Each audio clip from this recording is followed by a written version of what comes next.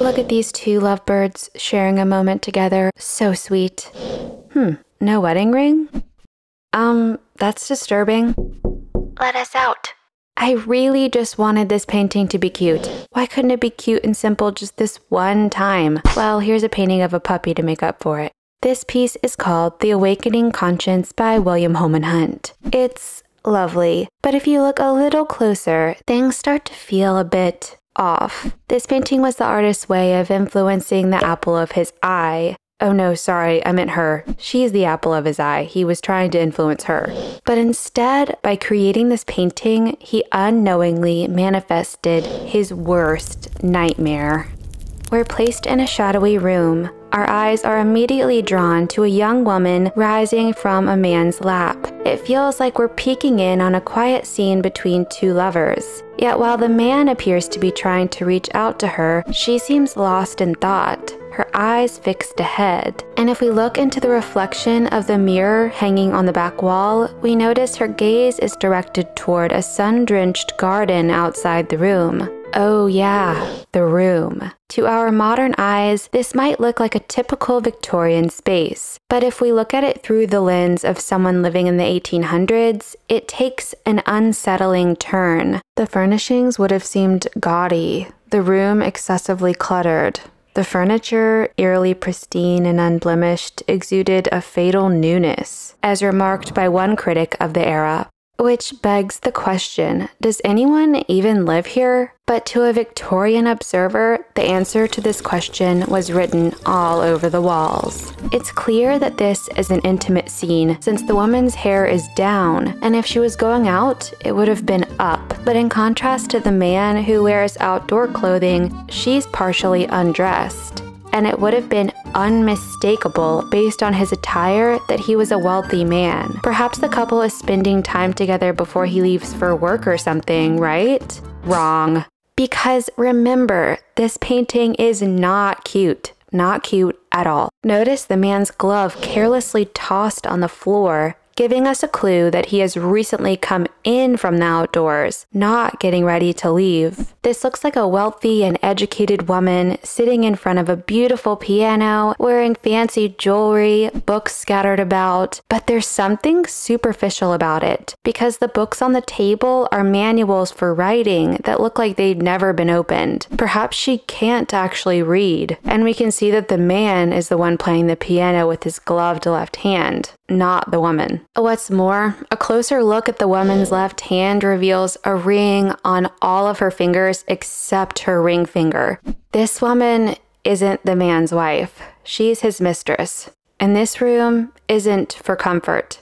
It's for convenience. This is a fake place, a holding place, like a room in a dollhouse where you store a toy for safekeeping and return to it when you feel like playing with your toy again. This painting is full of scrumptious detail and symbolism. Let's see, where should I start? The cat playing with the bird on the floor serves as a metaphor for how the woman has been caught by the man. The tangled yarn on the floor symbolizes the messy web she has found herself in. The clock on the piano is encased in glass that echoes the shape of the painting, drawing a parallel between the woman's entrapment and the golden figure trapped within the glass case. The discarded glove on the floor represents the woman's fate once the man decides he's done with her. According to art critic John Ruskin, the print on the wall is of a woman who has committed adultery and is in the act of repentance. The flowers on the piano may be carnations and anemones, which are symbols of engagement and abandoned love. But perhaps the most important symbol is the ray of light in the right corner of the painting. This represents hope that redemption is still possible for the woman. And if we direct our attention to the piano, we can see that the couple is singing along to the song Oft in the Stilly Night by Thomas Moore. Moore's song describes his experience reflecting on childhood memories that flood his mind as he lies in bed at night. This painting is so vivid, it's almost as if we can imagine the string of events that occurred prior to this moment. The woman is seated on the man's lap as he plays, and while she sings the sad song, memories of her own childhood resurface, and she begins to long for those simpler, more innocent times. The man continues singing as she drifts away from his embrace and toward the sun streaming in through the window. And as she does, she experiences a sudden spiritual revelation, an awakening of her conscience. But why did Hunt paint this? The tale of the fallen woman was a prevalent narrative in Victorian England, at a time when the pinnacle of a woman's virtue was her sexual innocence. This myth typically revolved around a young woman who, having lost her virginity or engaged in extramarital relations, found herself abandoned by her seducer, destitute, and eventually dead under a bridge somewhere. Given the ubiquity of this storyline, viewers would have perceived the woman in Hunt's painting as someone who had fallen from divine grace. This sentiment is echoed by art critic John Ruskin, who writes, "The very hem of the poor girl's dress, at which the painter has labored so closely, thread by thread, has a story in it. If we think of how soon its pure whiteness may be soiled with dust and rain, her outcast feet failing in the street." But Hunt tweaked this narrative slightly, suggesting the possibility of redemption and moral awakening for the woman. This painting is Hunt's way of saying that God works in mysterious ways, and the girl's seducer, who is the source of her corruption, can also be the reason for her salvation. William Holman Hunt was a very religious man. In fact, the inspiration for this painting came from a Bible verse from Proverbs. "As he that taketh away a garment in cold weather, so is he that singeth songs to a heavy heart," which he had written on the original frame. But the artist's religious beliefs aren't the only reason he created this painting. It's also because, for him, this was personal. The model for this painting was named Annie Miller. She was born in 1835 to a working-class family in the slums of London. Her mother died when she was a child. Her father was a war veteran who suffered from ill health, so she mainly lived with her aunt and uncle growing up. Those who knew of her as a child referred to her as a street urchin, gutter rat, wild, and filthy. Hunt met Annie Miller at a pub in Chelsea when she was 16 years old, where she was already a part-time model and probably a part-time prostitute as well. But as art historian Lise Vogel points out, at this time, there wasn't really a distinction between the two. And so it goes that once Annie began modeling for Hunt, she likely became his mistress as well. Although Hunt clearly didn't outright oppose their arrangement, it made him morally squeamish.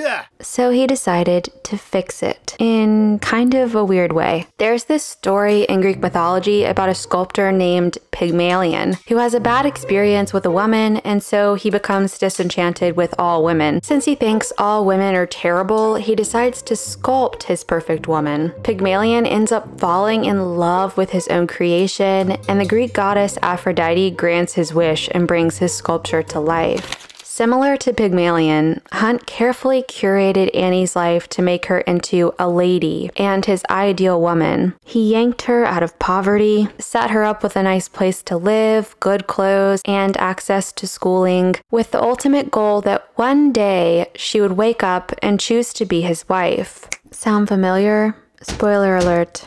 It backfired. Hunt created this painting right before embarking on a 2-year trip to the Holy Land. During this time, he left Annie in the care of his close friend and fellow artist, Frederick Stevens. He left her with a list of artists she was allowed to model for and those that she wasn't. He explicitly told her she couldn't model for Dante Gabriel Rossetti because he was known to be a womanizer. Despite all of his efforts, Annie decided that she would model for whomever she pleased. She even developed a relationship with Dante Gabriel Rossetti, which caused a rift between him and Hunt. Wait a minute, why does this sketch look so familiar to me? Holy sh*.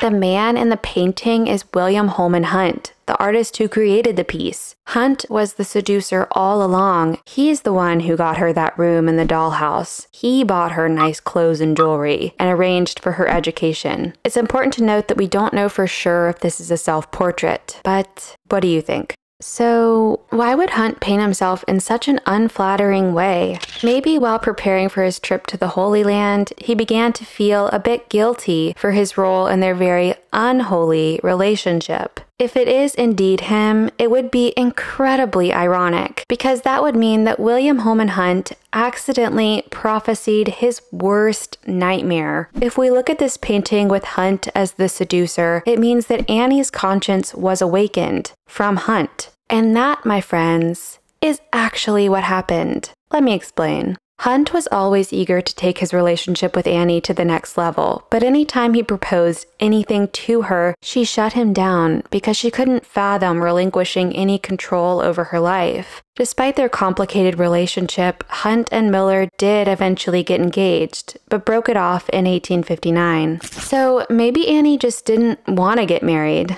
But this isn't the truth. Annie did want to be a wife, just not Hunt's wife. 10 years after this painting was created, she married Captain Thomas Thompson. She had 2 children and remained married for over 50 years until the captain died in 1916. Annie went on to live 6 more years before dying at the age of 90. The man who commissioned this painting was Thomas Fairburn. Upon receiving it, he was unable to bear the look of horror on the girl's face, and so he asked Hunt to soften her expression. During this repainting process, it's likely that many of Annie's features were lost. Needless to say, the face of the woman we see today is not the same face people saw when the painting was first exhibited in 1853. And likely doesn't really look that much like Annie. However, this isn't the only time Hunt painted over Annie's face. She also posed for his painting Il Dolce fa niente. Years later, after Hunt had moved on and married a woman named Fanny Waugh, he got the painting out again, scraped Annie's face off completely, and repainted Fanny's face onto the painting. As it turns out, Annie's hem wasn't soiled after all, and she didn't end up on the streets. She didn't wind up dead under a bridge somewhere. The world may have tried to seduce Annie into believing that she was a fallen woman, but she kept the fancy jewelry and tossed that narrative right out onto the streets. And that's what I call an awakened conscience.